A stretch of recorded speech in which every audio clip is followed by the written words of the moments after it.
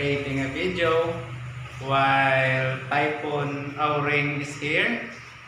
So today I will have to demonstrate how to lay out a big circle. But before that, I want to show you some practical application of what we call that using pattern in order to create a circle or an arc. So I prepared here some stuff in order for us to accomplish this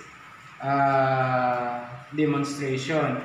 First is a small can of paint, followed by the quite bigger one, then a bigger bowl, a claw hammer,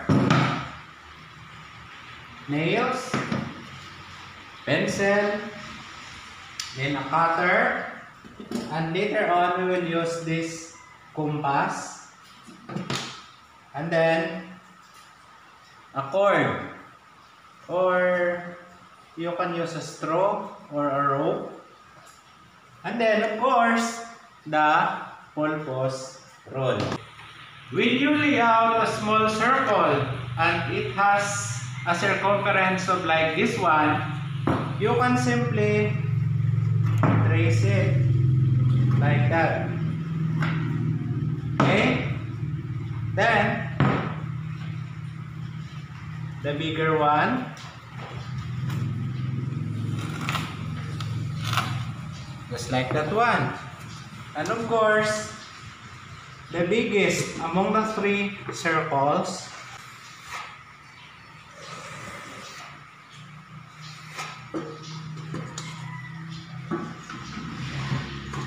okay, so as you can see, this is the small, and then followed by the medium, and then the large circle. So later, we will encounter a problem if we are going to lay out a bigger circle in our piece, just like this one on a plywood. And another thing, what if we are going to create a layout of a big circle outside on the field? Supposing you are going to create a swimming pool. So how will we do that? That's the big question. Okay? So before we proceed to our practical application, let us first go back to basic. So this is what we call compass, right? Starting from elementary up to high school, then up to college, the students usually encounter this compass. So this is used to scribe arcs and circle, right? So when we are using this one, so let us find the center of a circle, and then this is pencil. So we are going to create a circle. So that's the principle in creating a circle using the compass. So now, this is a challenge. I have here my pulpose rule. Supposing we are going to make a layout of a circle wherein the diameter is 1 meter. This is it, 1 meter. So if the diameter is 1 meter, of course the radius is 50 centimeter or 0.5 meter. So let's go here on top of this plywood. So I will start there.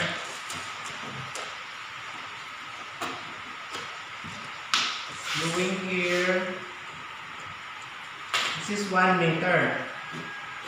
From there up to here. Then the middle is here.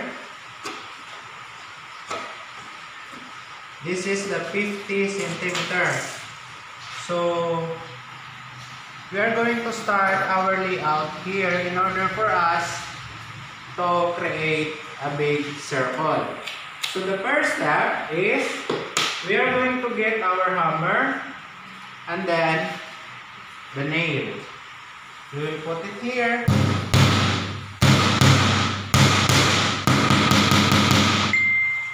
Okay, so now we will use this rope. This is short one. Okay, then we will cut it.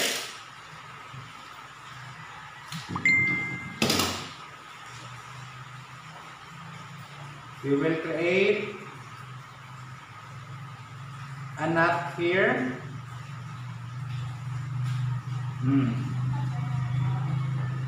Make sure that it is movable. Then stretch it out up to here, 50 centimeters. Then we are going to create another knot here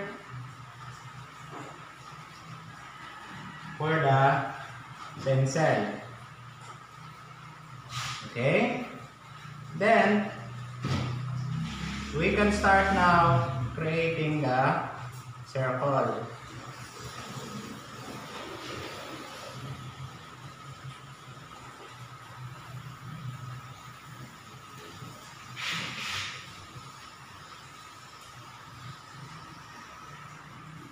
Okay, so that's it.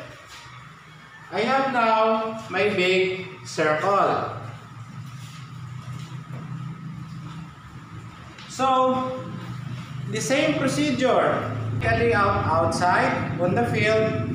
First, let us find if where should be the center of our circle, and then that's the time that we are going to do the same procedure. So even though you will do small or big circle, same procedure you're going to follow.